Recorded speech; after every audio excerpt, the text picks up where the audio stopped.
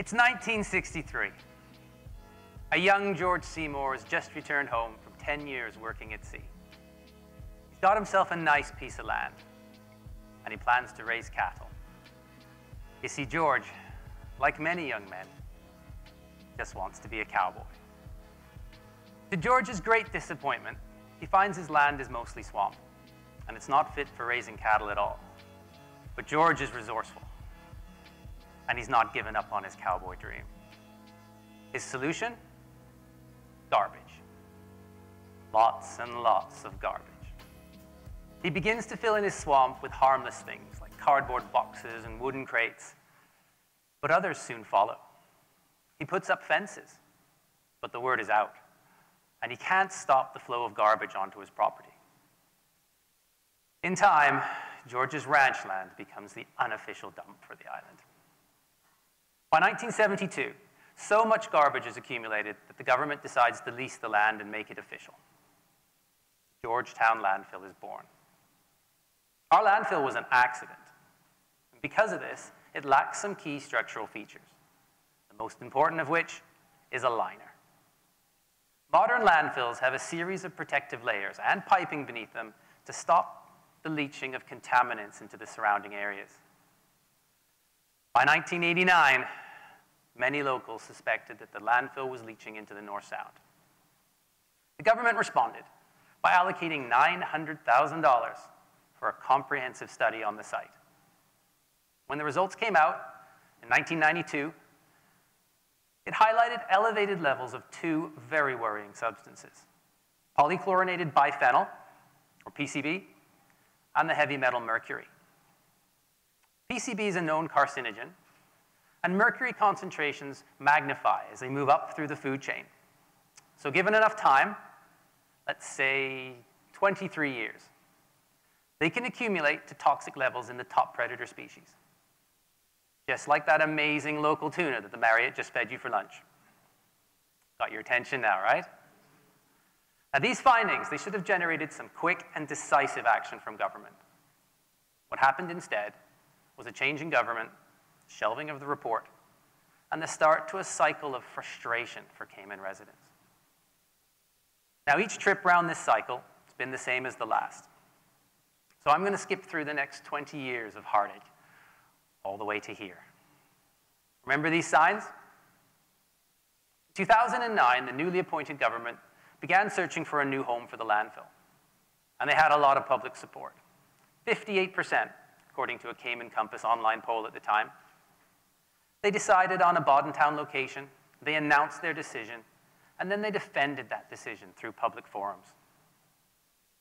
This decide, announce, defend strategy has a grand history of failure. The UK government employed it throughout the 80s and 90s in their search for a home for their nuclear waste. It took 21 years of confrontation with communities and almost £500 million spent before they abandoned the strategy and adopted a more voluntary approach.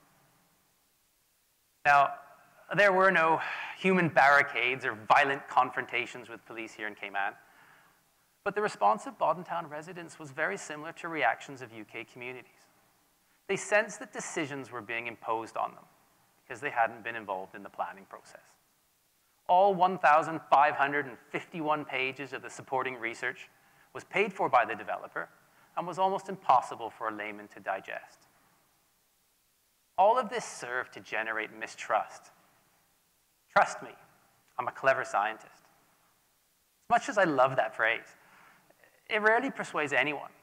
People like to find out for themselves. Put up a wet paint sign in a public place. See how many people have to go over and verify the facts.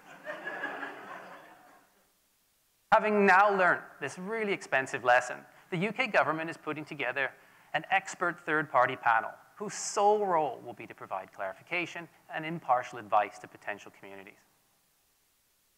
In the end, Bodentowners formed a coalition to oppose what they said would surely become Mount Trashmore East. It became a campaign issue, and Bodentowners voted overwhelmingly to reject the move in 2013. Change in government, shelving of the report, end of another cycle. So where are we now? Well, since the rise of the powerful Cayman Nimby, the government is sticking tight to that George Town site. But the truth is, we're going to move the landfill. And we're going to do it for 3 reasons. The first reason is space. There's simply not sufficient room at the present site to safely house the future waste of Grand Cayman's growing population. This was made very clear by the government's senior project manager in March of this year. I pounced on poor Jim Schubert at the STEM conference this year and then grilled him on the future of the landfill while he tried to eat his lunch. He was exceedingly nice throughout the entire ordeal. The second reason is safety. We've seen periodic fires at the landfill since the mid-1980s. Up until now, our fire department has done an amazing job of quickly surrounding and extinguishing new fires before they can grow too large to control. But with over 1 million tons of combustible waste standing 80 feet high, we're asking an awful lot of our fire department, and we're taking genuine risks with every year we keep this site open. The third reason we've touched on already. Dangerous contaminants are leaching from the landfill. We've been aware of it since 1992. New samples were taken and tested in April of this year. And when I started down the road to TEDx way back in February, I imagined I'd be revealing the latest disturbing news to you here today. But the government has not made the findings public. I hate to speculate, but I think I can say with almost absolute certainty that the last 23 years of inaction will not have made things any better.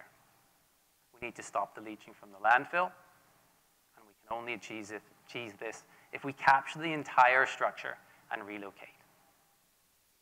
So we're all agree, right? We're going to move the landfill. So let's now look to the future, because there's a lot to get really excited about. The first draft of the new National Strategy on Solid Waste Management should come out this month. It's going to be a fantastic read. I have not been this excited since Star Wars: Attack of the Clones.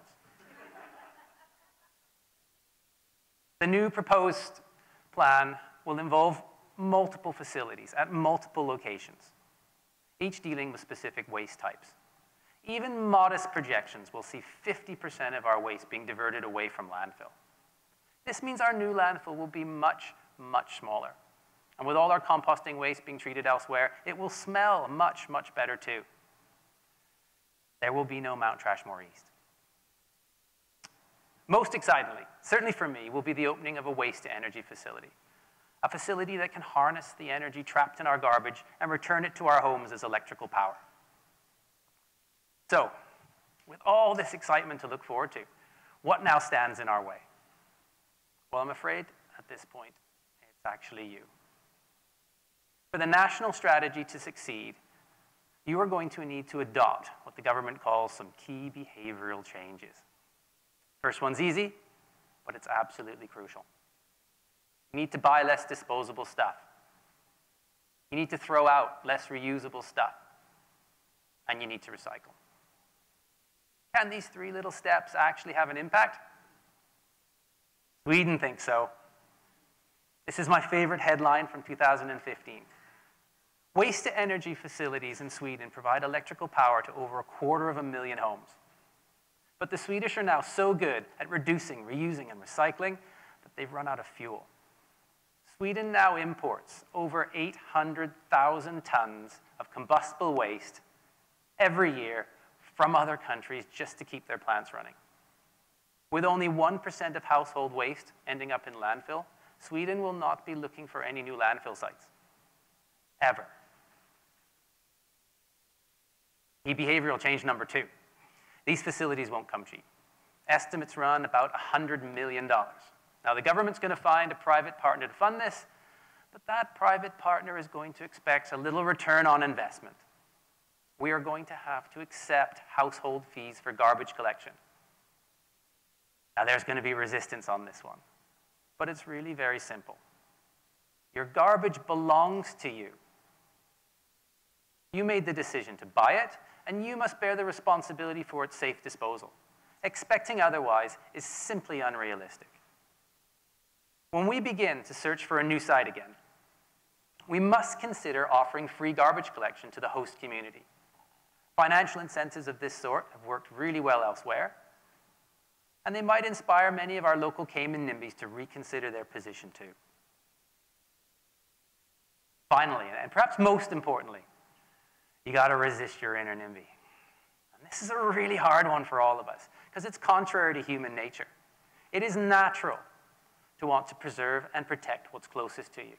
Your family, your home, your community, your backyard. But it must be done. I live in the beautiful community of Red Bay, and I would welcome the opportunity to work together with the government to bring a state-of-the-art waste facility to my backyard. There. That should spice up the Housing Association barbecue this summer. If I get invited. We have an amazing opportunity before us, an opportunity to lead the way in the Caribbean while establishing a safe, clean, and sustainable waste management system. The decisions we make through the public consultations are going to impact the lives of generations of Caymanians to come. Get involved. Attend the public consults. Resist that inner NIMBY. And help me seize this opportunity. Thank you.